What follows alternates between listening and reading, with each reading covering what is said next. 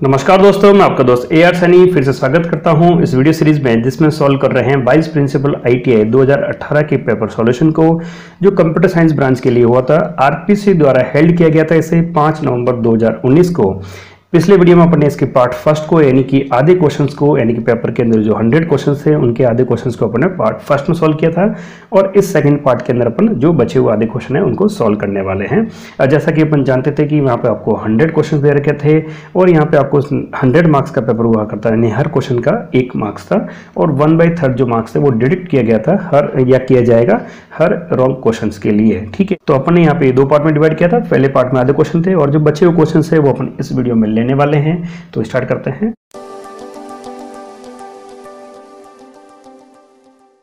पहला question, which is not a valid component of ER diagram. ER diagram में कौन सा वैलिड कंपोनेंट नहीं होता है, ध्यान रखना, नॉट लिखा हुआ है। Dash line, double lines, double rectangle, dash ellipse, तो कौन सा होता है? डैश लाइन जो है वो नहीं होता है, क्योंकि ये तीनों तो होते हैं। ठीक है, बात करते हैं next question, which is not, again not लिखा है, valid scheduling tool used in mapping managing time resources in the software project management. PERT chart होता है।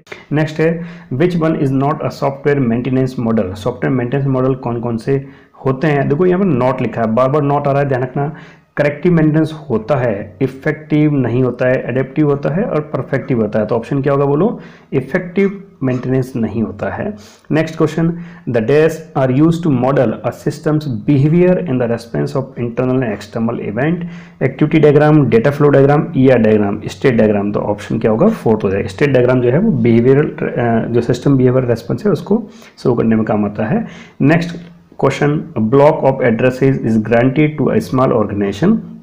एक ब्लॉक है एड्रेसेस का, वो आपको दिया गया है स्मॉल ऑर्गेनाइजेशन को। If one of the address is, एक एड्रेस है 205.16.37.39/28, तो यहाँ पे 28 यानी कि एक तरह से क्लासलेस एड्रेसिंग का एड्रेस दे रखा है। What is the value of first address and the total number of addresses in the block. First address कौन सा होगा? ठीक है, तो पहले इसका नेटवर्क एड्रेस ले आते हैं अपन, और नेटवर्क एड्रेस ये 28 का मतलब क्या होगा? देखो इसी से आपको नेटवर्क एड्रेस मिलेगा। 28 का मतलब हो गया कंटिन्यूसली 28 वंस, तो क्या होगा बोलो?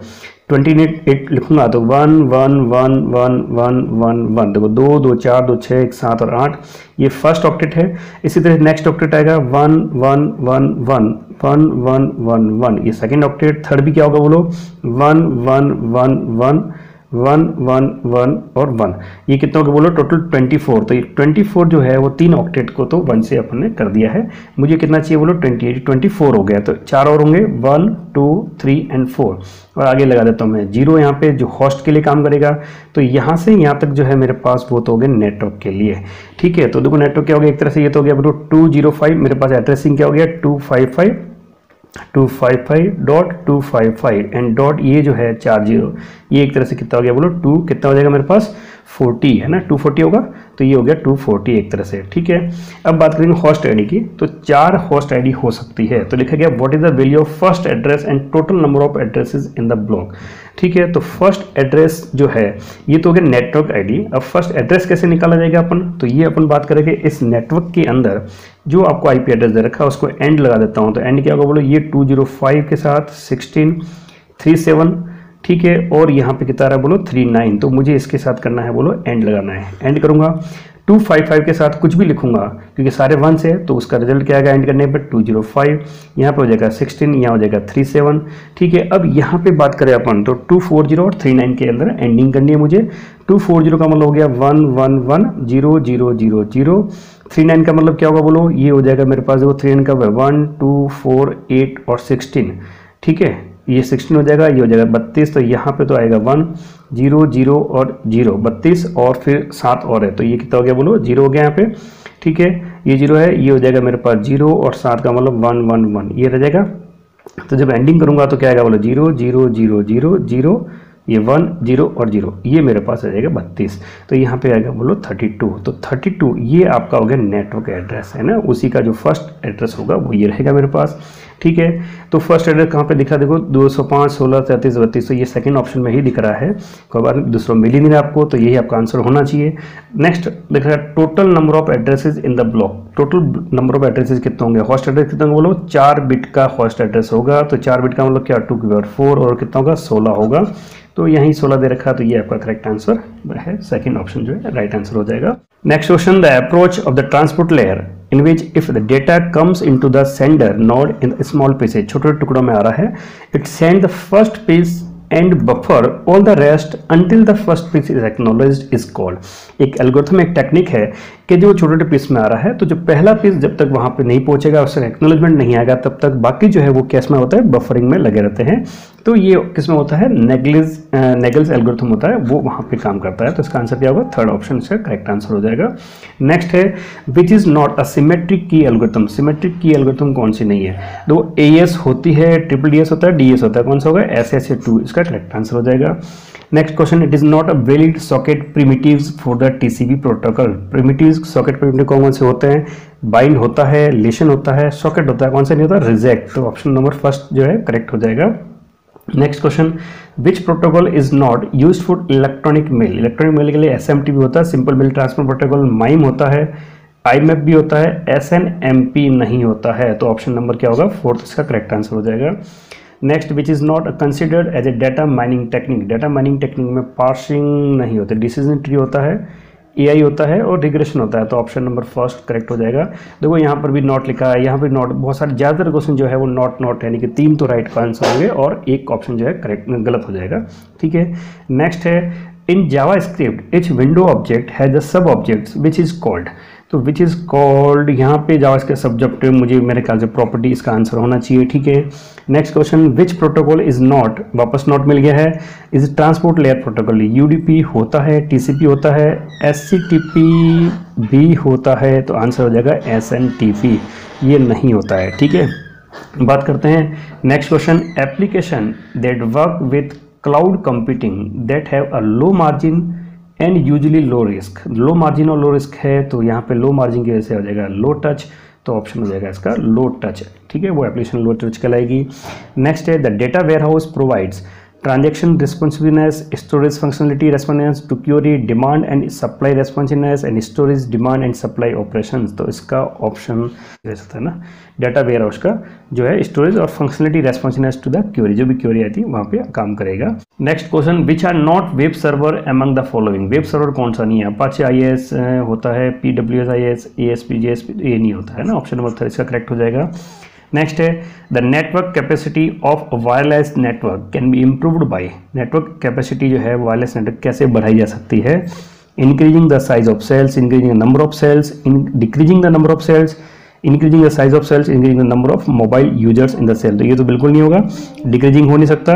बात करते हैं नेक्स्ट क्वेश्चन की, which is not a valid cloud computing service model, cloud computing कौन सा होता है, इंफ्रास्ट्रक्चर होता है, प्लेटफॉर्म सॉफ्टवेयर, तीनों होते हैं, यानी कि IaaS, PaaS और SAS होता है, फर्मवेयर नहीं होता है, तो ऑप्शन हो जाएगा fourth is A correct answer. PHP scripts are executed on, PHP script जो है वो कहाँ पे होती है। Next question, which term is used to describe users view of the data item types and record types. Next, bankers algorithm is best on, bankers algorithm जो है वो डिस्कस्ट्रा एल्गोरिथम पे डिपेंड करती है, बेस्ट होती है, तो ऑप्शन इसका हो जाएगा डिस्कस्ट्रा एल्गोरिथम। नेक्स्ट क्वेश्चन है the following device used to join the different kind of network at data link layer, the following device is used to join the different kind of network at the data link layer, data link layer पे क्या होता है, bridge होता है, option मुझे तो इसका correct option लग रहा है repeated gateway router bridge, bridge ही इसका आंसर लग रहा है।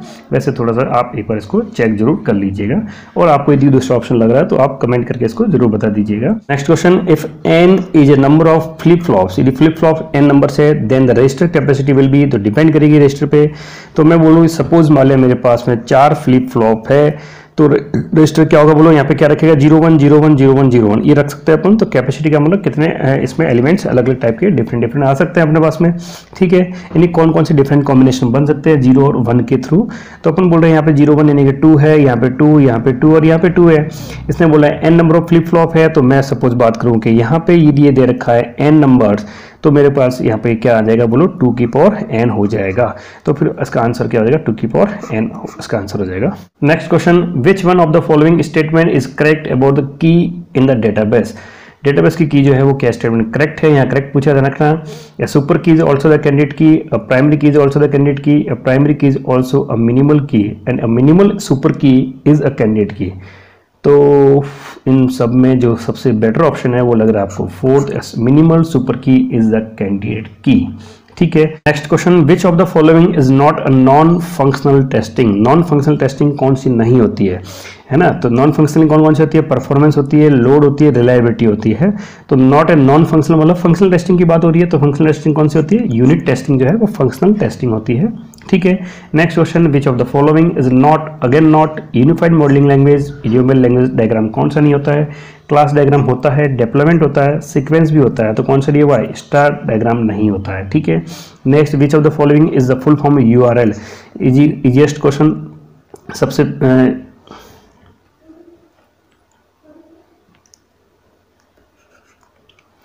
Next question, which of the following is the full form of URL. URL की फुल फॉर्म चाहिए, सबसे इजीएस्ट क्वेश्चन है ये, यूनिफॉर्म रिसोर्स लोकेटर। तो ऑप्शन क्या होगा, डायरेक्टली देखो uniform resource locator, option number 3 इसका राइट आंसर हो जाएगा।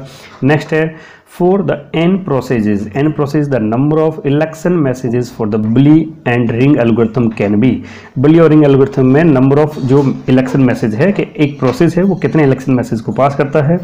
तो यहाँ पे बुली जो है उसमें तो होना चाहिए n स्क्वायर -1, ठीक है, और यहाँ पे होगा 2n, यहाँ पे हमेशा 2n रहता है कि इसमें रिंग एल्गोरिथम हमेशा 2n मैसेज जो है वो पास होता है।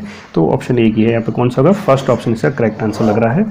ठीक है, नेक्स्ट है, alpha testing is done at. Alpha testing जो है वो होती है कहाँ पे, बोलो, डेवलपर्स एंड पे, और बीटा टेस्टिंग होती है यूजर एंड पे। तो पहला option user and developers and, तो ऑप्शन नंबर 2 इसका करेक्ट है। थर्ड भी देख लेते हैं, यूजर्स एंड डेवलपर एंड दोनों पे नहीं होता है, और client is also the user, तो ऑप्शन 2 इसका करेक्ट हो जाएगा। Next, the binary addition of 2 8-बिट number, 2 8-बिट number दिए, उनको आपको जोड़ना है। जोड़ेंगे अपन, देखो 1 0 1 0 1 0 1 0। नेक्स्ट दिया आपको 1 1 0 0, फिर 1 1 0 और 0, दोनों को जब ऐड करेंगे 0 1 1, ये 1 1 क्या हो जाएगा, 0 हो जाएगा, और फिर यहाँ पे 1 एज ए कैरी पास होगा। ठीक है, फिर अगेन 1, फिर ये 1 है, और फिर यहाँ पे 0 और 1 एज ए कैरी पास हो गया है। तो क्या होगा, अच्छा रजिस्टर में कितने नंबर बिट ऑफ है, 8 बिट है, तो 8 बिट तो आपका रिजल्ट के रूप में आएगा, और एक आपका आएगा कैरी के रूप में। तो आंसर देखो क्या होगा, कैरी के अपना 3 ऑप्शन है यहाँ पर, 0 1 1 1 0 1 1 0, तो 0 1 1 1 0 1 1 0, और यही ऑप्शन सही लग रहा है, तो इसका आंसर हो जाएगा second option is correct answer.